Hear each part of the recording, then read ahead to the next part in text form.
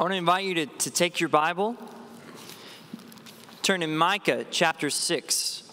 We're going to be in Micah chapter 6 today. If you're at home, I want to invite you to take your Bible as well, Micah chapter 6, verses 1 through 8. You know, as church people, we can be very opinionated, right? We can be very opinionated, especially when it comes to how we think Sunday morning worship should look. If it's the songs or how things look or the temperature in the sanctuary, even the translation of the Bible the pastor uses, we can have our opinions. I remember one time I was leading worship, and in the offering plate was placed a prayer request card. And the prayer request was praying that we would sing How Great Thou Art the right way. That was a blessed Monday.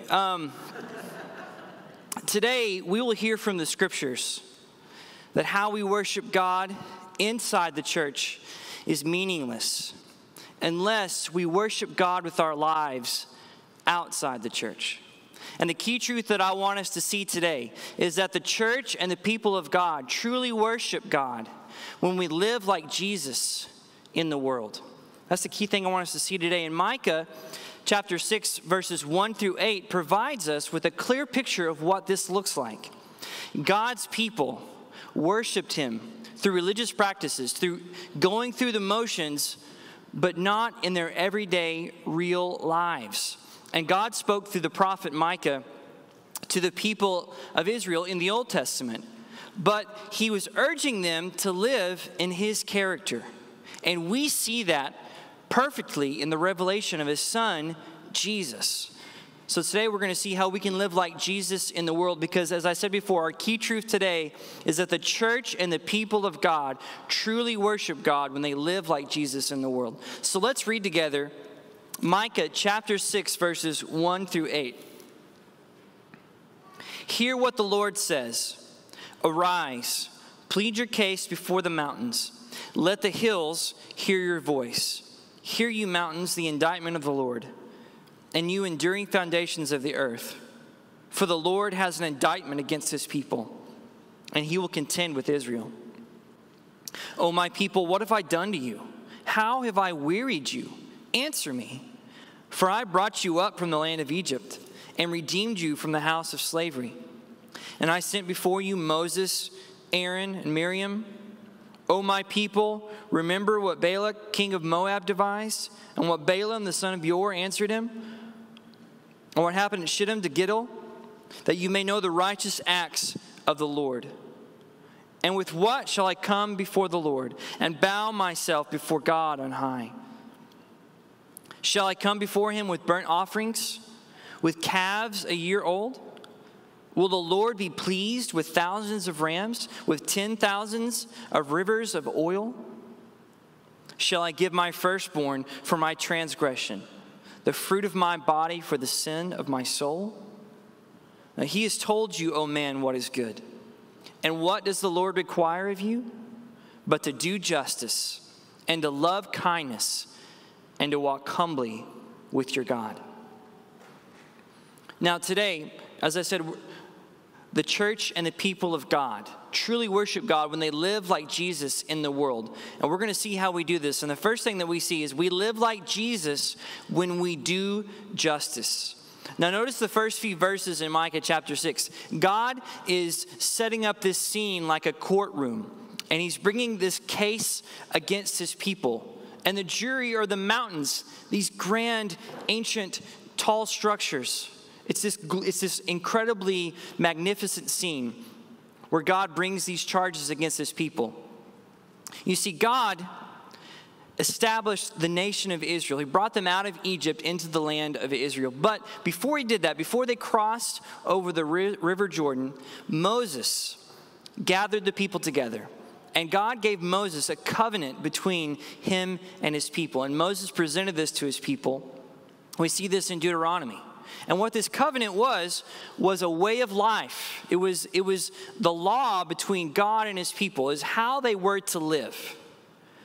And it wasn't just a list of do's and don'ts and laws for them to know what was right and wrong, but it was a way for them to live in his character, so that they would see the character of God between each other, and that people outside the nation of Israel would see God through how they lived. But as we see here in Micah, as time has progressed, the people have walked away from that covenant. The people have followed their own way.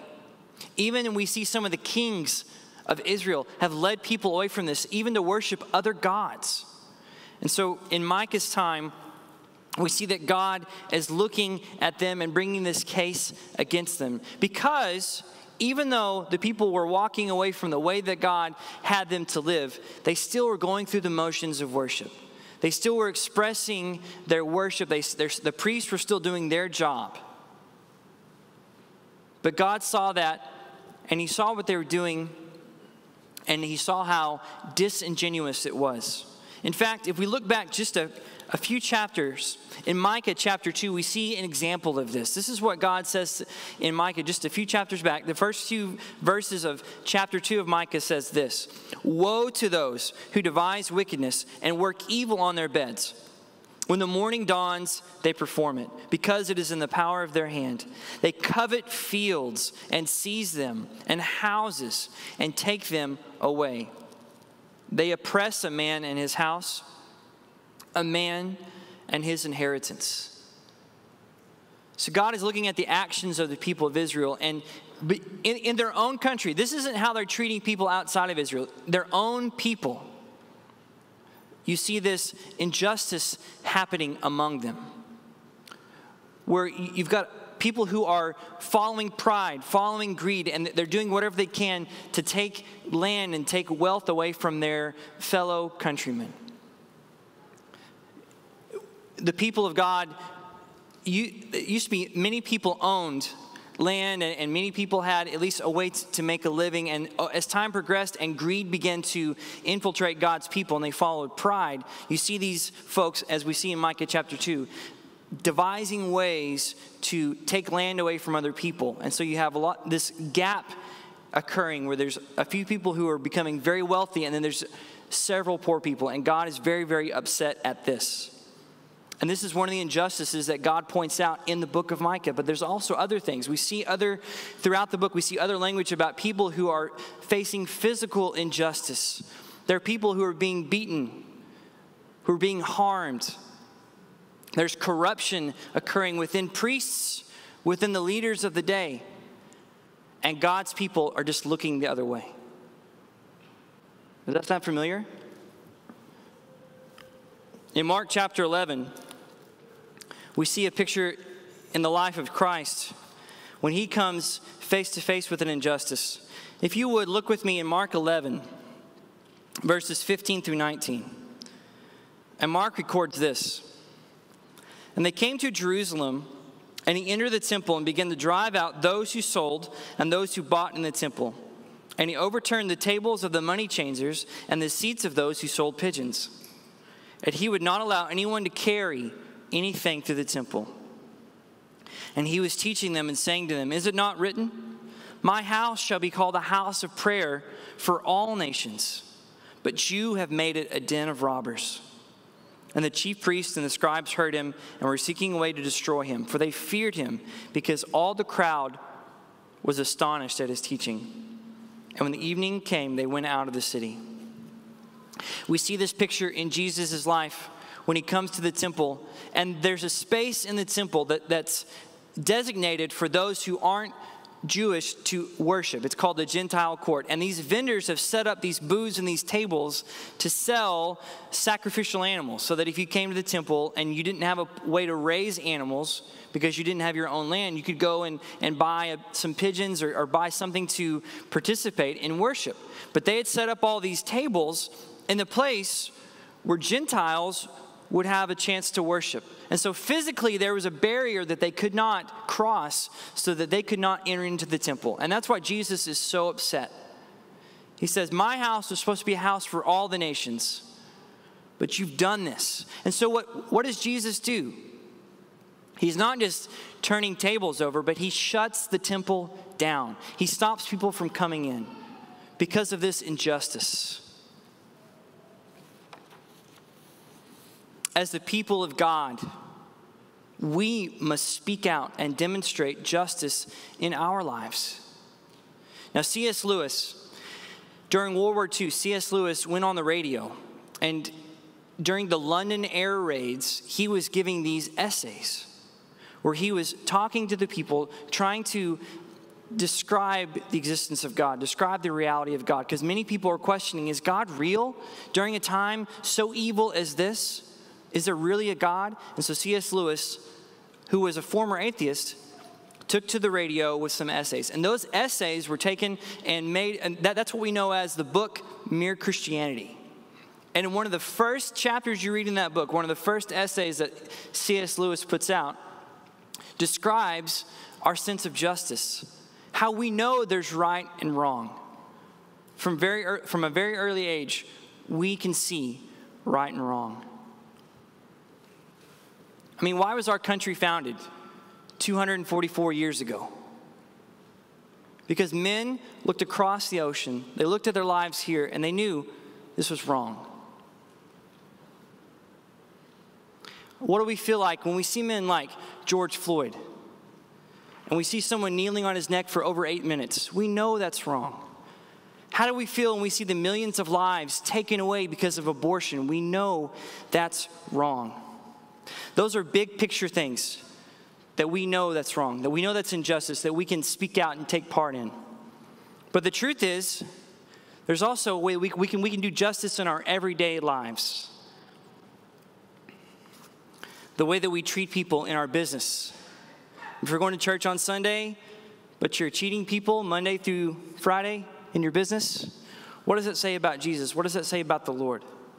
What about how you treat your neighbors? How do your neighbors see you treat other people? What kind of conversations do you have? We must, with our voices, with our actions, demonstrate justice. We must do justice. That's how we live like Jesus. Secondly, we also see that we live like Jesus when we love kindness. Let's look back again in Micah. Remember in verses 3 through 5. He says, "O my people, what have I done to you? How have I wearied you? Answer me. For I brought you up from the land of Egypt and redeemed you from the house of slavery. I sent before you Moses, Aaron, and Miriam." And when he goes on and he ends this passage with, to love kindness. Now this word kindness, it comes from my favorite Hebrew word, okay? Now, when I was in Hebrew in seminary, I was taught by my Hebrew professor that when you say this word, like there's a certain H in Hebrew that you have to kind of get the back of your throat going in on. And right now, if you're dealing with allergies, can I get just a little bit of a hand raise or an amen, okay? You kind of get this going on, okay?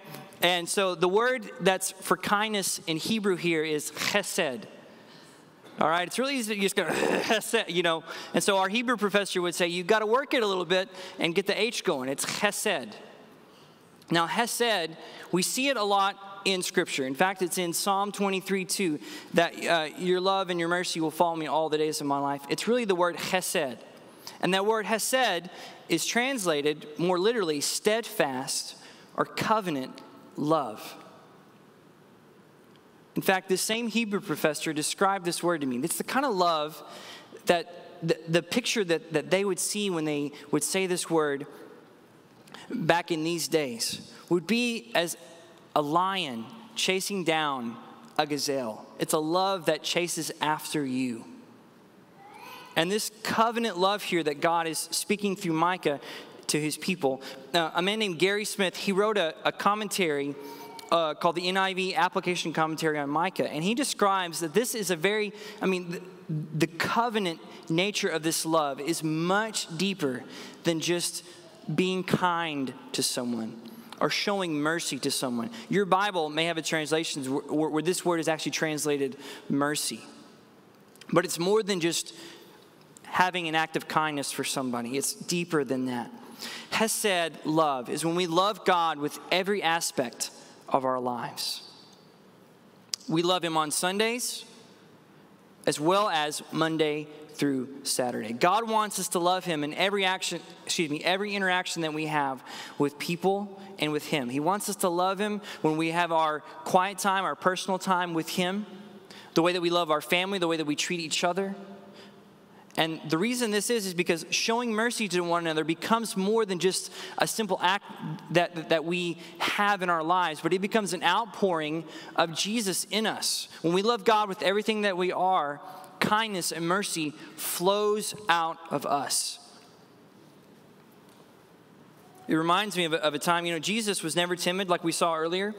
He was never timid when it came to justice, but he was well known for his mercy. In fact, in Luke 17, verses 11 through 19, there's a story you may be familiar with. There's 10 lepers that Jesus comes across when he's going through Samaria and on the way to Galilee.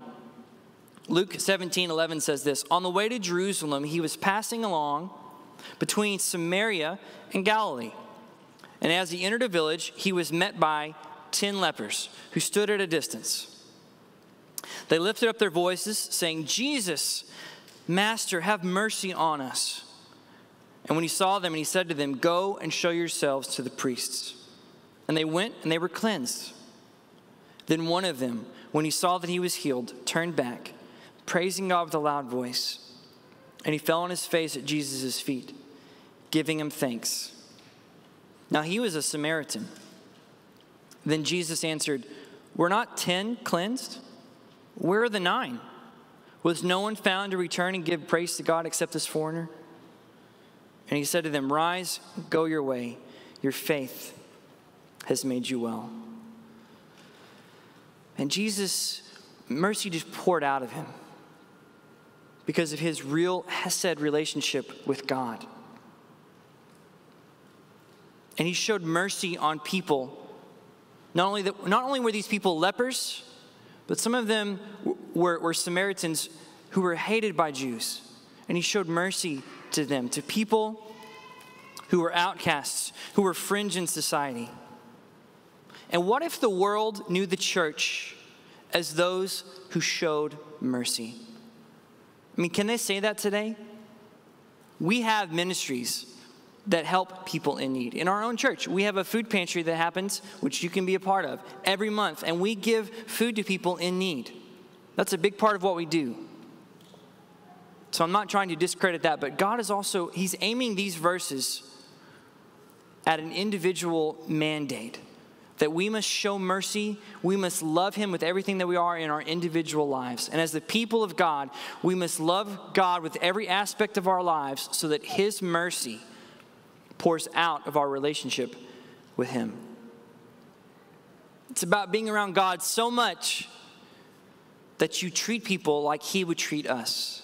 Now, we know this, okay? This is not something unfamiliar to us because if you've got children, you may relate to this, okay? Now, I don't know about you, but I kind of cringe a little bit every time I hear my children getting on to one another in a not so nice voice. And I don't cringe because they're doing it. I cringe because, I've heard that before. That may have been me talking at one point, all right? I cringe because our children, for better or for worse, pick up on our actions, on our behaviors, right?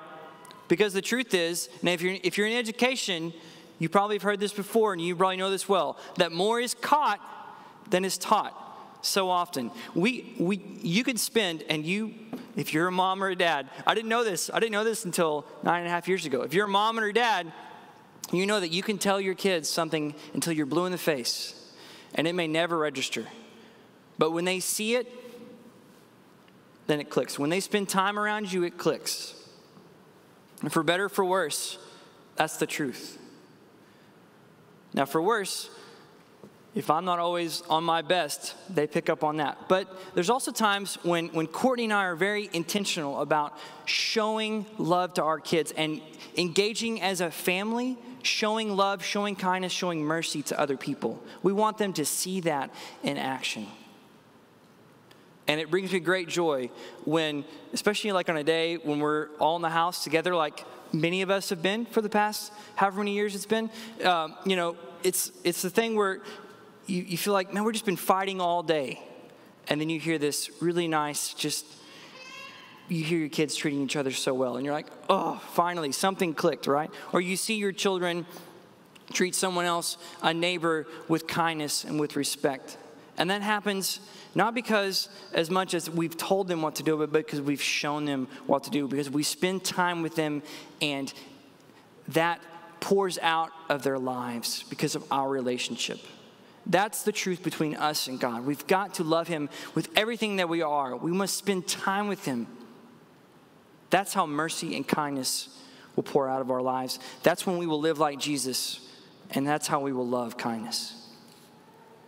Now, finally, we see when we live like Jesus, we live like Jesus when we walk humbly with God. I want to read again one more time, verses 6 through 8. With what shall I come before the Lord and bow myself before God on high?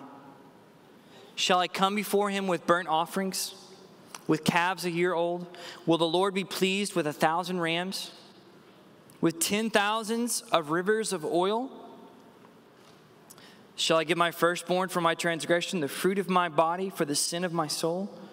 He has told you, O man, what is good, and what does the Lord require of you, but to do justice, to love kindness, and to walk humbly with God. As I said earlier, the people of God, they lost their way. They turned away from the way that God had put before them. They broke the covenant between them and God because they followed their own way. They told God, I've got a better plan. Now, does that sound familiar? Have you ever done that? Have you ever said, you know what, God, I got this one. I'm good. I think I know what to do here. You know where that comes from? Pride. Pride is our enemy, and it seeks to destroy us. Pride drove Adam and Eve to decide that it wasn't good enough and they wanted to be like God, and sin entered the world. Pride drove the people of Israel to reject God's way, to follow greed, to steal from their brothers and sisters. Pride pushed the priests to reject Jesus as the Messiah and put him up on the cross. The pride of the nation of Israel in Micah's time had blinded them so much that they thought their religious expressions were good. They thought that, you know what, we're doing this, we're checking the boxes, we're okay. And we can live however we want to live as long as we're checking the religious boxes, as long as we're going through the motions. That's what pride led them to do. And that's why God puts forth these ridiculous offerings of worship. He's not saying that he wants these things. He's trying to make a point with ridiculous rhetoric that he doesn't want 10,000 rams or thousands of rivers of oil. He doesn't want your firstborn. He's trying to show how ridiculous that is, because it doesn't matter. And like I said before, he's trying to show that the worship of him is meaningless in a worship expression, in the temple, in the church, wherever it might take place. It's meaningless if we don't worship him with our lives outside the church. He's not trying to give us a compartment, a checkbox to fill. He wants us to worship him in every aspect of our lives, so that when we live for him, when we show his character throughout the week, then when we come to church on Sunday, when we worship him in the house of the Lord, then it's real, it's meaningful, it means something. Then our worship is about him and not about us. Jesus, he echoes this. Matthew 23, he says something to the Pharisees. 23:23 in Matthew, he says this: Woe to you, scribes and Pharisees, hypocrites, for you tithe mint and dill and cumin, and you have neglected the weightier matters of the law, justice and mercy and faithfulness. These you ought to have done without neglecting the others. So Jesus even brings this charge to the religious leaders of his day. When we walk humbly with God, we recognize his authority over us. We recognize his glory. In fact, the word for worship in Hebrew is shikah, and that word means to bow humbly before the Lord. The Greek word for worship, proskuneo, is very similar in its meaning. It's bowing before one in authority. And as the people of God, we must recognize his authority and his glory, declaring and believing that he is God and we are not. And how do we do this? How do we humble ourselves and walk with God? Paul gives us a perfect illustration of this in Philippians chapter 2. Verses 5 through 11. He says, "Have this mind among yourselves, which is yours in Christ Jesus, who, though he was in the form of God, did not count equality with God a thing to be grasped, but emptied himself by taking the form of a servant. Being born in the likeness of men, and being found in human form, he humbled himself by becoming obedient to the point of death, even death on a cross. Therefore God has highly exalted him and bestowed on him the name that is above every name, so that at the name of Jesus every knee should bow, in heaven and on earth and under the earth, and every tongue confess that Jesus Christ is Lord, to the glory of the Father." Amen? Jesus walked humbly with God to bring God glory, to bring God's plan for salvation, to pay the price for our sins. He emptied himself to pay the sins for all and become a sacrifice on the cross. And when we live like him, when we live like Jesus, when we do justice, when we love kindness and mercy, when we walk humbly with God, we see that we worship God. The church and the people of God truly worship God when they live like Jesus in the world. That's what real worship is. I'm not saying that what we do here doesn't matter. But if we aren't living like Jesus out there, what we do in here isn't real. God wants us to live like Jesus in the world. That's how we worship him. And you know what? When we look at Micah 6:8 through Jesus, do you know what we see? We see the gospel. We see the good news. We rejected God. We rejected his truth. We chose sin over him. And because God is just, the justice of God demanded a price for that. There was blood that had to be paid because of sin. But because of God's kindness, because of his mercy, Jesus gave his life on the cross to pay the price for our sin. We couldn't do it on our own, but out of the mercy of God, Jesus gave his life. And what's our response? To believe in his work and not our own, to walk humbly with God. That's the gospel. That's what God is calling us to. And today, I'm going to invite our musicians back up. Today we're going to have a time of response when we reflect upon the truth of the scripture. And I'm going to ask you to pray and ask the Holy Spirit. And I'm talking to two different people, two different types of people today. First, maybe you're not a Christ follower. Maybe you've been trying to get to God on your own. You've been trying to do as good as you can, and you think, I'm going to live as good as I can and do more good things than bad things, and one day that's going to count and that's going to matter. But the truth is that it's never going to be good enough. And you know what? That's good news because Jesus paid the price for you.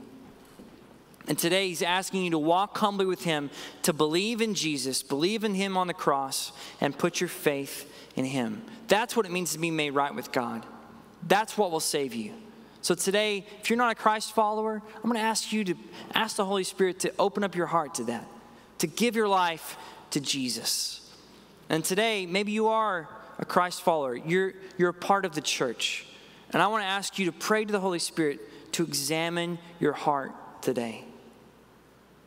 Do you do justice? Do you love kindness? Do you walk humbly with God?